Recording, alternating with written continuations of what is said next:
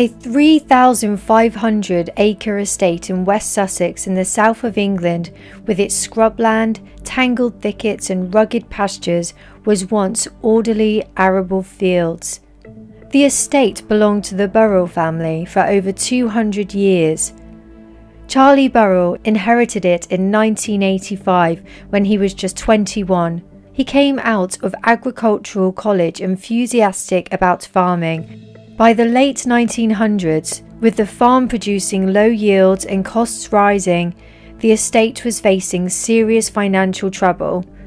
Burrell and his wife, Isabella Tree, decided to turn to nature for a solution, and in 2001 set about rewilding the estate. Knepp is now home to an astonishing array of biodiversity and has become a conservation success, attracting many rare species and transforming the landscape from English country farm to untamed wilderness. The estate now has all 5 UK species of owl and 13 out of the country's 18 species of bat, including 2 rare species.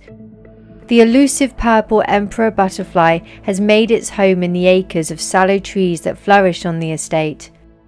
Rare birds, including peregrine falcons, nightingales and turtle doves, have also flocked to Knepp. With a 98% decline in the UK, turtle doves are in dire need. Knepp is probably the only piece of land in the UK where their numbers are rising. White-stalked chicks also hatched at Knepp as part of a reintroduction programme, the first time in centuries this bird has been born in the UK. This project shows the potential of reversing trends of catastrophic decline. If this kind of conservation is carried out on a big enough scale and fast enough, then we could save species from extinction.